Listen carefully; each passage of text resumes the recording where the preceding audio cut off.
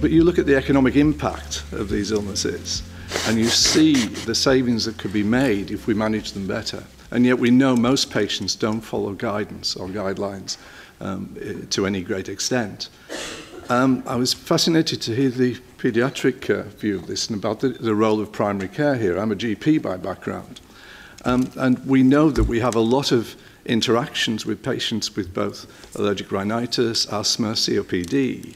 And we know we have a lot of databases that help us, but we don't have a very effective way of monitoring how this disease is monitored. So we were thinking in terms of the new technologies and how to involve patients in their own care in a more effective way. And I'm very lucky to work with a group of clinical entrepreneurs at the moment that we've developed in the UK. And all of them get this technology, and all our age group don't. And quite frankly, we've got to wake up to the fact you don't switch these off. You put them on silent, and you continue to monitor whatever it is that you're trying to monitor. So please just realize that most of the things that we can do come through this technology now, the smart technologies.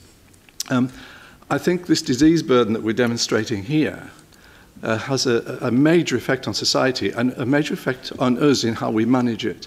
So we have to develop smart technologies and self-care applications that patients can use easily. We have massive regulation around the introduction of new pharma. We have increasing regulation about the introduction of technology.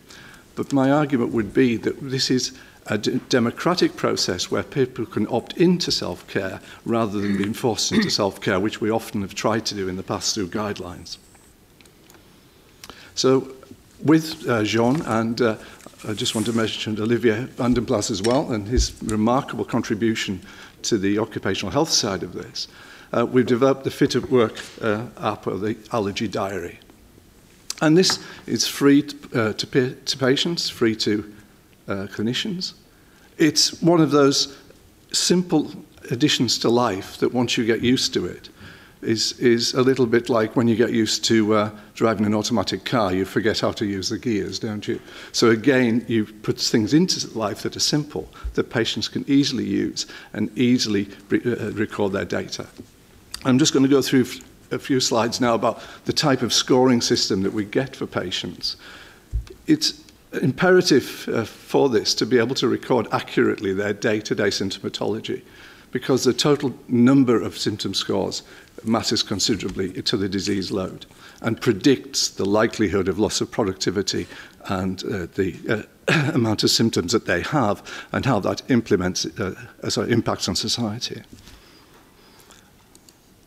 And when we do this and we add these symptoms up, we know that you have to have the presence of rhinorrhea to define this. But once you start to get the multiples of symptoms, 4, 5, or 6 additional ones, then you see the correlation between whether people's work or daily activities are impaired.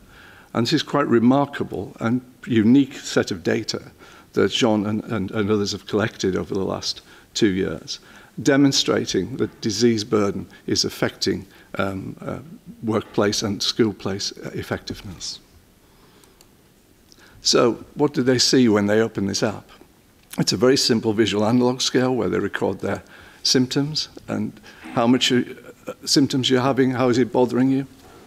Very simple.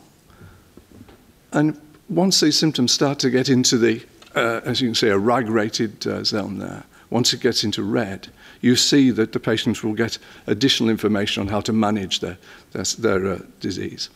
There's a basic amount of data on here, and a lot of it is geared towards self-management and the type of escalation of treatment. But it's important to realize that there is a cut-off point where we're asking them to contact their usual carer or usual physician, and that might be a pharmacist rather than just a GP in this day and age. So we've started this study in several sites in Northern Ireland, in the north of England, and we will eventually put it into, develop it again in a large manufacturing situation. It's open access. The 6-week evaluation period means people don't get bored by it. And it's seasonal. We're using it throughout the season, so we'll be starting again in April of this year, going through to October. So it covers most of the allergens that you're commonly aware of. We're hoping to report this fully by the end of the year, and I hope to be able to come back to you at the end of this year to demonstrate how effective it is at reducing that disease burden.